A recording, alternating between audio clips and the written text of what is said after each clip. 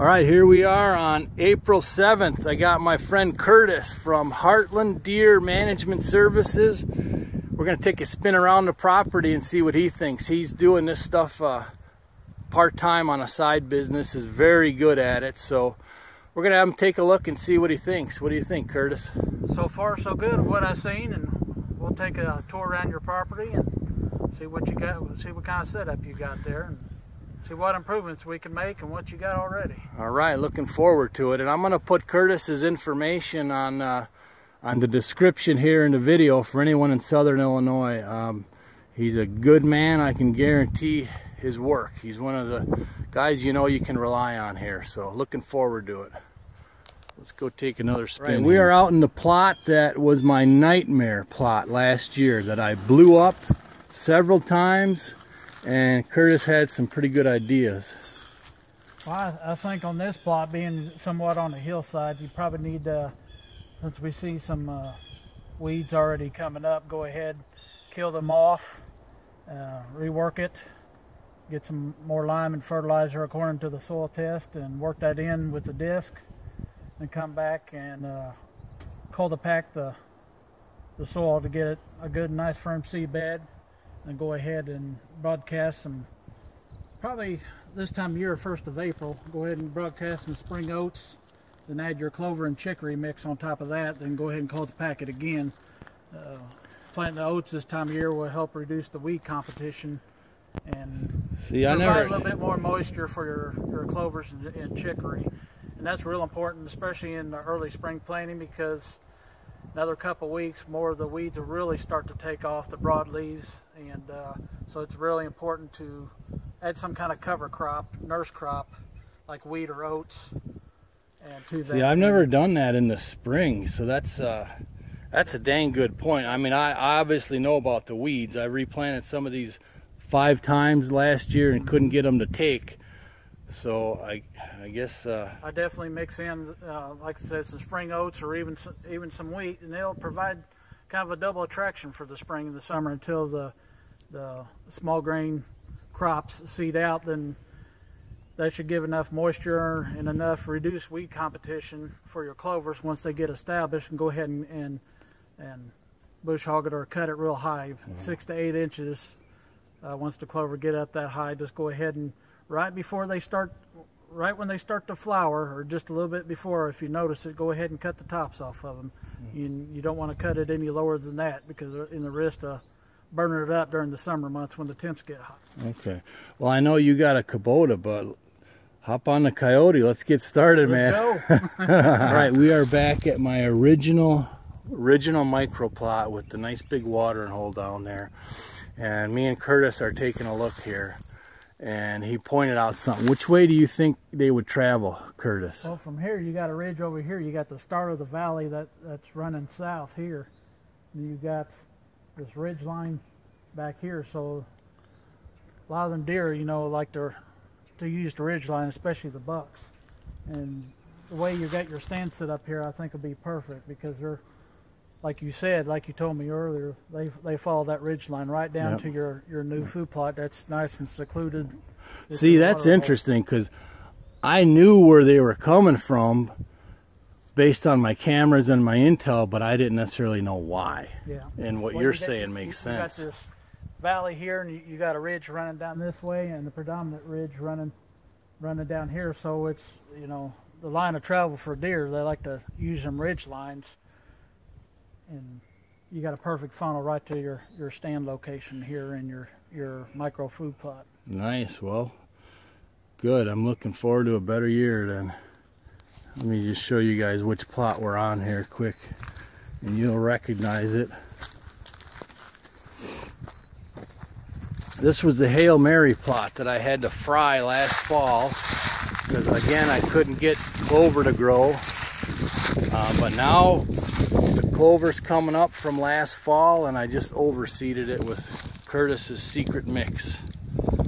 Yeah, I definitely think this is a good pinch point, a funnel and a pinch point right here where you got your stand. So I think it's, well, I'm in the right spot now. It's just a matter of time. A little more improvements and some more QDMA. I think in a couple years you're going to have some big ones living on your property here. All right, man. I hope to be able to save this video and bring it back up when I got 150 incher hair.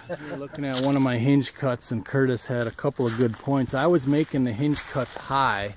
Like you look at some of these, they're 5, 6, 7 feet because I thought the deer bed under them, but he brought up a good point. Basically, it's better to cut belly high or just a little bit lower, because the main function of hinge cutting, of course, you want some more light and create more cover for them.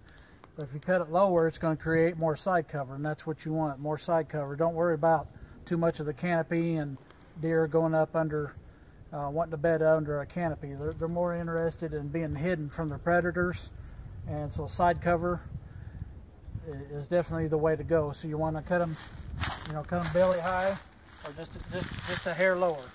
Okay. I know I'm me and you are kind of tall, so yeah. But you want to keep it belly high or just a little bit lower for anyone. So that's going to create more side cover, and of course browse. It's going to be, if you cut them up high, there's only going to be a little bit towards the end where they're going to be able to get the browse. Oh, I see. Yep. So the lower you got the browse, you got more daytime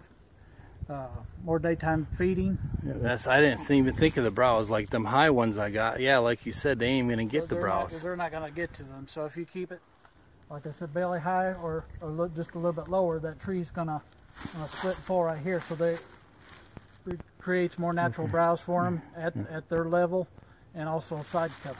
Did you bring your chainsaw and boots? I did. I'm ready to go. You ready to roll? Yeah. All right. Sweet. All right. Got some of Curtis's Miracle Mix, clover chicory mix we're gonna throw down. Yeah, got some buckhorn wildlife seed. This is the clover blend with chicory. Nice. Now drought hardy chicory. What was that first part? 5 clovers? 5 different clovers. So I mixed two perennial clovers with it, and take that 3 perennial clovers and 2 annual clovers. And the annual clovers go a little bit quicker, and it kind of acts as a nice nurse or cover crop for the slower growing perennials, because perennials will port more energy at first of growing their root system. Because the annual is only usually a 1-year clover, but they can reseed themselves. But this mix contains a berseem clover, a crimson clover, 2 types of ladino clover, and a good 3-year hardy red clover, and with some Maduro chicory mixed in with it. So. Sweet. All right, man, let's get some down.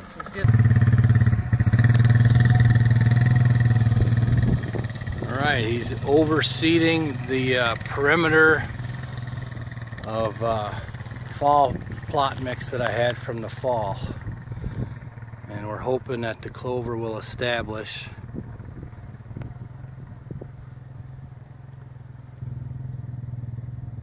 So it could be a more permanent strip of clover there all the way around the perimeter for this tower. This is fun stuff, ain't it?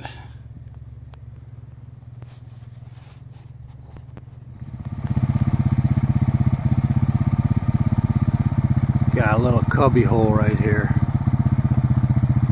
This is his Ninja special hand seed method. Guaranteed to grow. I'm digging it.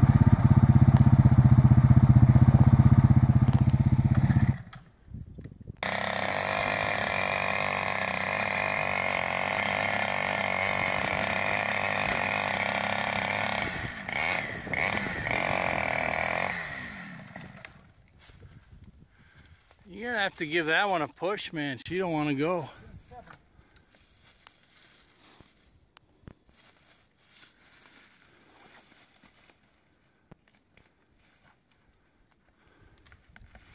Well, it's stuck on that skinny one underneath it, huh?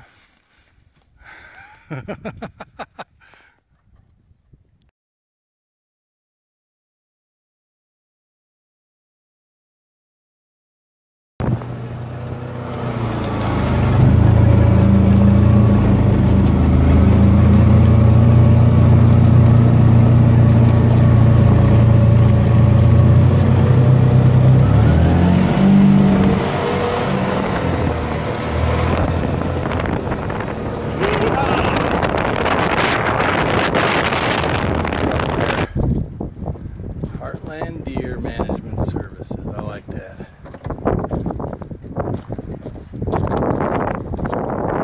Right, man, we had a heck of a day. Yes, we did. We got a lot of hitch cutting done. Took a tour of your property.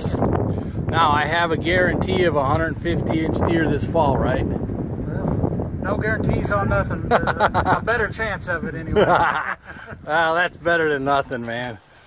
Excellent, man. We had a good day. I appreciate you coming out, man. Thanks a lot. No problem. You guys make sure to check out my website, www.heartlanddeermanagement.com, and you can find my buckhorn wildlife seed on there too.